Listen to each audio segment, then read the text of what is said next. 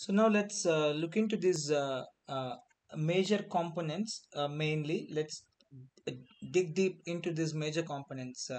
So let's understand about the figure well. So we have seen a lot about the figure, but still some few more important topics I just want to cover before we actually start creating visual wonders.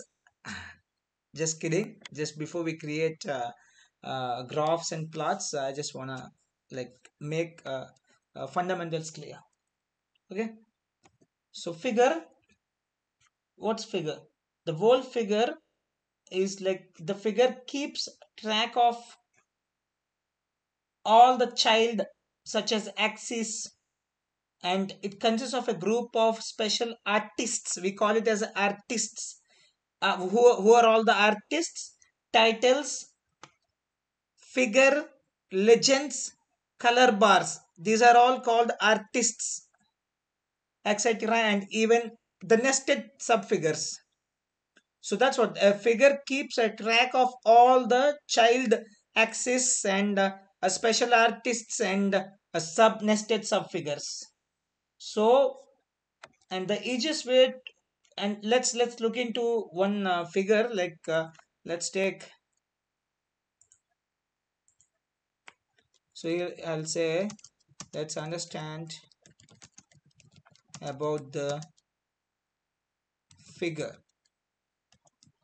Okay, so the easiest way to create a new figure is with the pie plot. It's a simple. So let's say fig, that's what the name we are going to give, fig1, and plt we have imported it. Out of that, as usual, I have told you figure, figure, and open and close. So this is an empty figure with no access at all. So let's execute and see what's going to happen. So a figure size is 640 and 480 because we haven't given. This is a default size with zero axis. What is axis? So let me show you that. An axis is a child of a figure. These are the fundamental ones. In addition to that, you will have a titles and other aspects. Okay. So now, so another way of creating, we are actually looking into various ways of creating a figure. Another way, fig2 and x. This is, and then here I'll say subplots. I'll use a subplots. P subplots, not one. We'll use a subplots. Here we'll get a figure with a single axis. When you use a subplot, you'll get a figure with a single axis. And here is that. Clear? Of course, there are no values, but the default one. A figure with a single axis. Then let's add values to that into the our subplots and see what's going to happen. So fig 3, and I'll say axs, it's equals to plt, that's a plot, and I'll use subplots,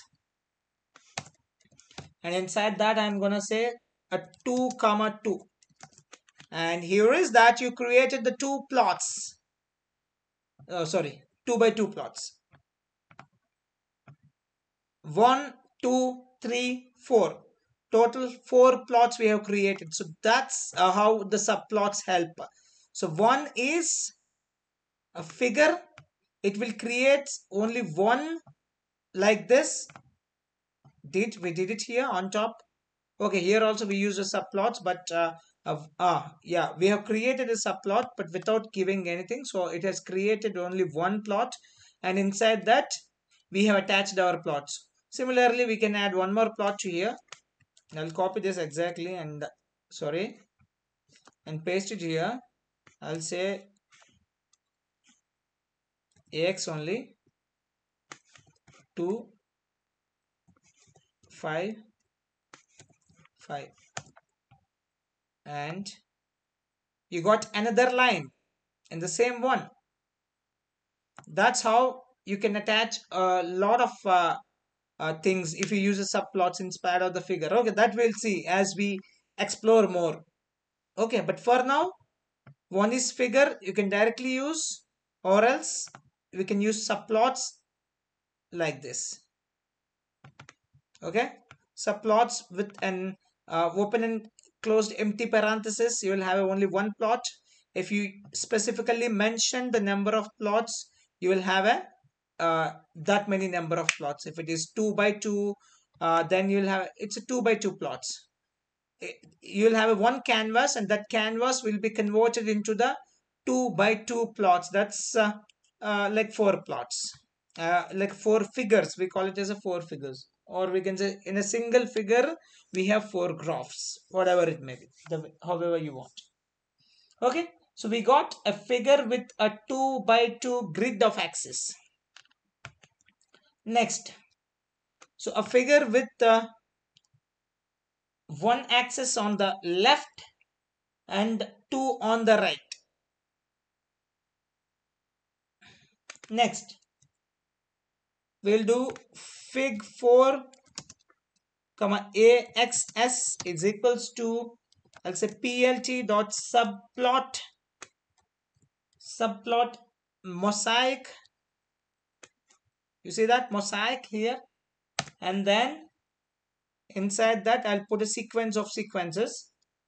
First one, one more, and comma one more. So here I'll say left, and another one is right top, and second sequence would be again left comma right bottom, and execute it, and here is the magic. See, you got it. So the left one, this is the left one, left right top, and here left right bottom. So total, the grid has been converted, like in using this, the grid can be modified however the way you want. Okay, just you can see both, you can compare both. Here it's a 2 by 2, the grid is 2 by 2 grid. Here the grid has become, because here we used a left common, so it has become one. This one, the left side one, has become a one member of one plot, one subplot of the main plot. And then whereas see right side you have a right bottom one plot, right top you have one a plot. Clear? So here or else let me copy this. Anyway, by default you will get 4, so you don't need to do much modification. If you want to do it other way around, so let me copy this here. So left top, go with the left top here, and I'll keep the right here as it is, and here I'll put left bottom, and here I'll keep it right, and execute it, and here is the magic. See that? Now you got the left top one subplot, left bottom one top subplot, whereas the right side you got a single plot. So that's why before you creating a number of plots, before you creating graphs, you should be clear about the subplots and plots and its nomenclature, so that you can easily work on, and you can do the advanced visual analytics with matplotlib.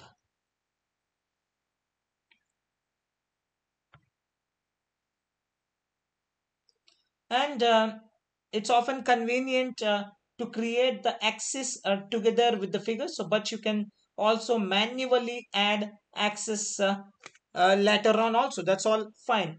Okay, either you can create with the figure, or if you want to modify the axis you can do manually later also. Clear? And the second components that we'll be looking here would be axis. So an is an artist attached axis is an artist attached to a figure that contains a region for plotting data and usually includes two or three in the case of 3D, two in the case of two dimensional, three in the case of three dimensional. So now in axis you have one object called axis. So axis objects that provides ticks and tick labels to provide scales for the data in the axis. So each axis also has a title that's called a axis label, x-axis label or y-axis label or z-axis label, and we can use set x label method to set the label. And the axis class and its members functions are the primary entry point to working with the object oriented programming interface, OOP interface. What is OOP interface? That we'll be looking into. There are two types of visual analytics. There are two types of creating graphs and figures in matplotlib. One is explicit, second one is implicit. What are those? We'll be looking into that, but not now. So I have most of the plotting methods defined on them. Like if you go to the ax.plot method, we can get it.